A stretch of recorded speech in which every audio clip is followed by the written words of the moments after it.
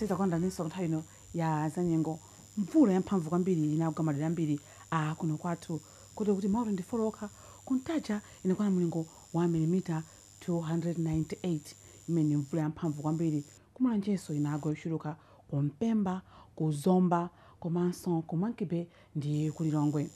Mvula yochuluka chomwecho inagwanso madera ena monga bwalo la ndege la Mzuzu, kuthuchira, ku Zomba, NSO, ku Kanengo Tobacco Control Commission, ku Tcholo, komanso ku Salima.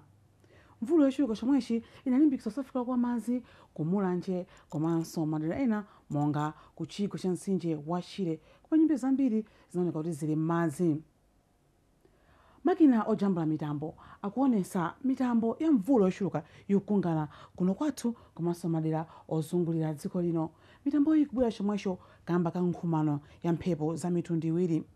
Mphepo ina yofunda yosakhazikika yochokera ku Congo komanso ina yochokera ku dera mpweya yopepuka lomwe likufupi ndi dziko la Mozambique. Izi zilimbikitsa mvula yamphamvu kwambiri masiku awiri akuzawa. Usiku uno mvula ikhala ikugwa madera ambiri akuno kwathu komano yaziphalowali ikhala ikugwa madera mphepete mwa nyanja Malawi komanso amchigwa cha mtsinje wa Shire ninso madera nokwera amchigawo chakumwera.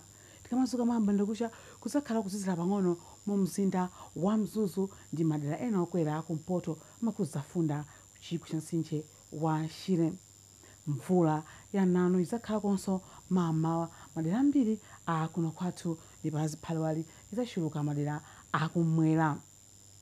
Kuzakhala kutentha masana ndipo madigiri angafika chamma 37 madera amphepete mwa nyanja Malawi monga ku Mangochi komanso ku Salima. Kuzatentha kwambiri madera amchigwa cha mtsinje wa Shire. Ndipo mvula yochuluka izakhalanso ikugwa masana madera ambiri akuno kwathu ndipo madera ambiri amchigawo chakumwera izagwa yochuluka. Nyonga mtundu ipitiratu kuno kwathu mpaka na mkuja uno. Kotero kuti mvula yochuluka chomwecho izagwanso ku Malaka komanso ndi madera ena monga kwa Chenda usiku ndi madigiri azafika chamma 30 komanso ma 33 kwa Chenda usiku uko. Pakali pano Zanyengo nsomwezo mwakoma nonse usiku wabwino.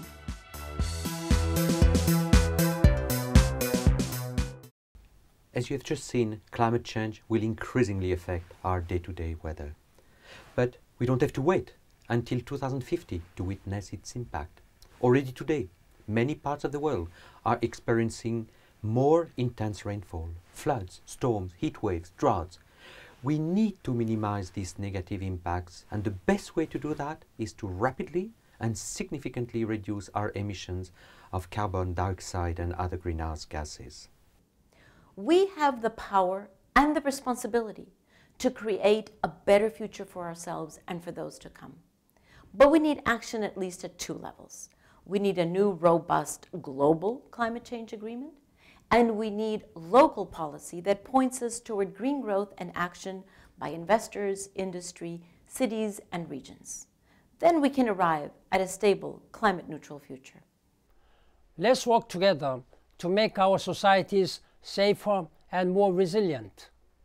Please join me in taking action on climate change. Thank you.